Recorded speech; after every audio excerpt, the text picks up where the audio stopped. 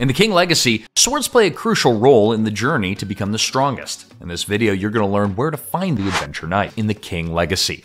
Don't forget to subscribe for more captivating King Legacy content. Alright, let's dive right in. On Dead Tundra, you can find the Adventure Knight. This weapon has a 1% drop chance and can be obtained by defeating the Flame user.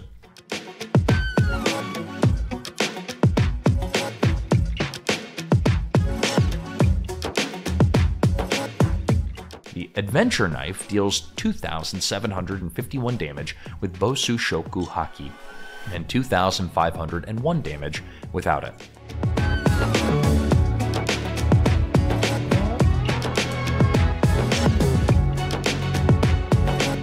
And that's it, folks. Now you've learned the way to avail the Adventure Knight in the King Legacy.